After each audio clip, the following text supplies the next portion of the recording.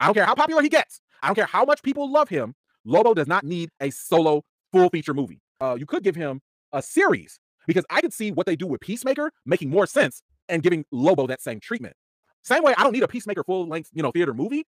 I don't need that with Lobo. But you could give me a streaming show of Lobo with Jason Momoa, and I think that'd be great. And you can feature Jason Momoa as Lobo in a bunch of different movies, especially Superman, and I think that'd be great. So if you want to do that, I could see Jason Momoa being excited of, hey, we're going to feature you in 3-4 different movies, and we're going to give you another show. There was James Gunn.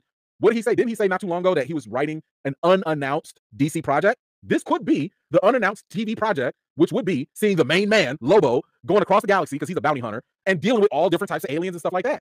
I think that'd be great. You do a series for Lobo, have him doing all this stuff, and then next thing you know, in the season finale, guess what happens? He gets a nice little mission. We need you to go grab this little Kryptonian for us. Uh-oh.